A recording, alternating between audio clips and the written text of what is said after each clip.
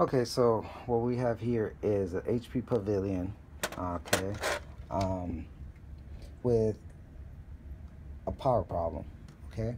What was going on is every time this thing would go into sleep mode, or if you didn't use it for a while, it wouldn't turn back on. You press the power button, nothing will happen, okay.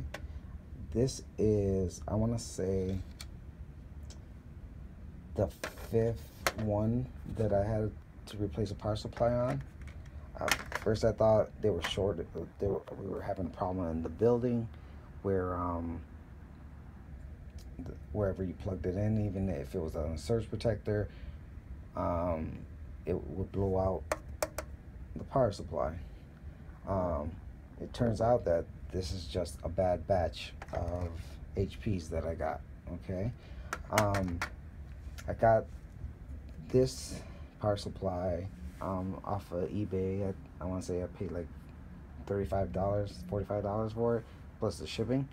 They're pretty simple to replace.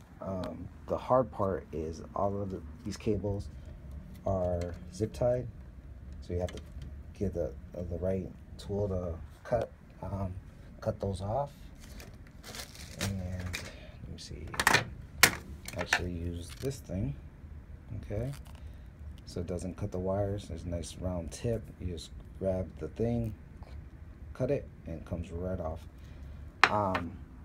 Then this part here comes up and down. It makes it easy to get to the hard drive, where you can take the power cable out. Okay, that one's tucked in there pretty good. It's kind of a pain in the ass to figure out, if you haven't done it before, how to get this thing to come up.